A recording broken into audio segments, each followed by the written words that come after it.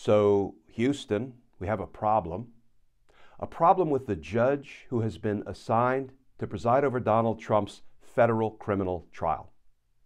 The good news is we also have a solution, because there's a federal statute for that.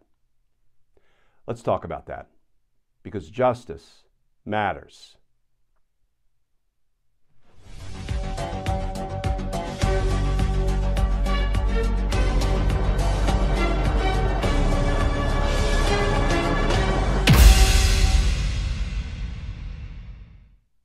Hey all, Glenn Kirshner here. So friends, the biggest, most consequential criminal case in our nation's history is presently pending down in Florida. Now let me hasten to add, it will soon become the second most consequential case in our nation's history once Donald Trump is indicted for the January 6th insurrection, and he will be. But presently the classified documents case is the most consequential case because it is the first case brought against a criminal former president of the United States for compromising our national security. And at the moment, we have a problem. That problem is the presiding judge, Judge Aileen Cannon. Now, there is a great new piece in the Washington Post by columnist Jennifer Rubin. I'll put a link to Ms. Rubin's piece in the description for this video. And I want to use her piece as a jumping off point for today's Justice Matters discussion. Headline, Aileen Cannon should not preside over the Trump trial. 9 words that pretty succinctly sum up the problem. That article begins, democracy defenders and advocates of the rule of law were elated when the indictment of former President Donald Trump was unsealed, revealing a damning array of evidence that should finally vindicate the principle that the law applies to presidents and ex-presidents just as it does to all other Americans. Elation was tempered, however, when Judge Aileen Cannon's name appeared on court documents. She infamously botched a civil case brought by Trump to recover the very same documents now at issue in the criminal case, a decision by Judge Cannon so lacking in logic and precedent that the U.S. Court of Appeals for the 11th Circuit swiftly repudiated her ruling and sent Trump packing. The 11th Circuit's ruling was particularly dismissive in reversing Cannon. Quote, the law is clear. We cannot write a rule that allows any subject of a search warrant to block government investigations after the execution of the warrant, nor can we write a rule that allows only former presidents to do so. Specifically, the panel held she didn't have jurisdiction and should not have ruled on the case.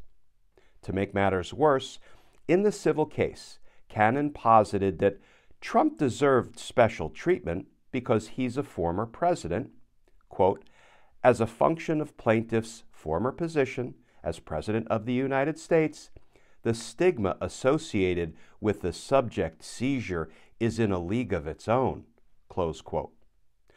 A judge who begins with the unconstitutional premise that Trump is not subject to the law like any other defendant would have a hard time sustaining public faith in the process.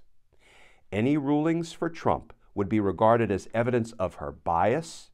Rulings against Trump would be seen as efforts to restore her shattered reputation. Because Judge Cannon seemed to be leaning over backward and/or operating untethered to basic criminal procedure, some lawyers have questioned if she should recuse herself under the U.S. Code that requires a judge to disqualify himself in any proceeding in which his impartiality might reasonably be questioned. So friends, let's start with the federal law that disqualifies Judge Aileen Cannon from this case, the law that requires Judge Cannon to remove herself from the case or be removed. That law can be found at 28 United States Code section 455, and it reads as follows. Any judge of the United States shall disqualify himself, I'm going to add or herself, shall disqualify himself or herself in any proceeding in which their impartiality might reasonably be questioned. So friends, this one is, to use a legal term, a no-brainer. Okay, technically that's not a legal term. But in this very matter, involving these very documents, the documents that now form the basis, in part, of the prosecution of Donald Trump, Judge Cannon was found by the appellate court to have abused her discretion. She was found by the appellate court to have interfered in a Department of Justice criminal investigation, interfered to the extreme advantage of Donald Trump. The 11th Circuit Court of Appeals raked her over the coals for exercising jurisdiction over a case where she had no authority to do so. In other words, she shouldn't even have been in the game. You know, friends, judges sometimes get it wrong, but they don't often get it lawless, as Judge Cannon did. And now, as a result of Judge Cannon's abuse of discretion, helping Donald Trump in a way the law did not allow, legal experts left, right, and center are reasonably questioning her impartiality. And that's the precise circumstance in the federal law that disqualifies her, that requires her to remove herself from the case or be removed. You know, importantly, the law does not require that there be proof that she can't be impartial, just that there are circumstances that result in her impartiality reasonably being questioned. And that is precisely where we find ourselves. Her impartiality can and is reasonably being questioned.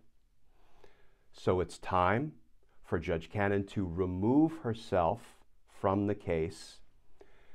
And if she doesn't, Jack Smith and his prosecutors should file a motion to remove her.